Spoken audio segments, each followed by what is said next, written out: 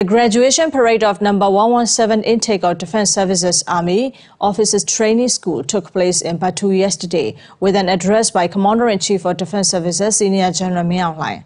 After taking the salute of the cadets, the Senior General presented Silver Sword to the Best Cadet Award winner. The Senior General also urged the cadets to safeguard 12 fine traditions of the Defence Services to strive for outstanding good leaders who can make good supervision and right decision and to serve the interests of the state and people while upholding three main national causes. Together with officials, the Senior General also met with the best cadets and their parents.